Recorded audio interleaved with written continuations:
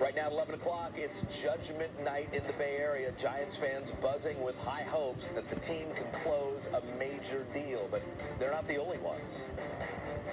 You know he's coming back home, so don't get your hopes up too high.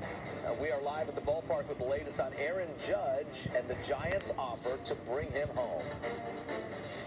And the freeze warning tomorrow, where it dips near 32 degrees and heavier rain on the way. My updated timeline.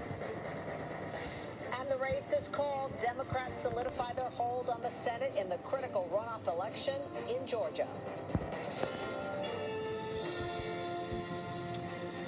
The news at 11 starts right now. Good evening. Thanks for being with us. I'm Jessica Aguirre. And I'm Raj Mathai. A consequential vote tonight on many levels. It happened in Georgia, but the entire country was tuning in. NBC News projects Democratic Senator Raphael Warnock as the winner of the Senate race. He's projected to defeat Republican Herschel Walker, the former football star.